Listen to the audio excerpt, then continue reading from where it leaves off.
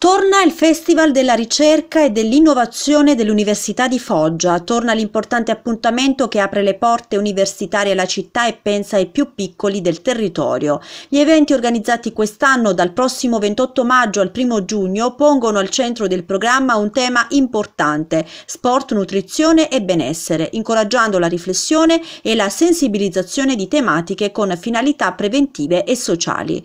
Oltre il tema portante, l'edizione 2018 manterrà la stessa mission: combattere la microcriminalità, la devianza minorile e la dispersione scolastica, raccogliendo fondi da devolvere all'amministrazione comunale foggiana per sostenere e implementare gli arredi di scuole periferiche oggetto di atti criminosi e vandalici.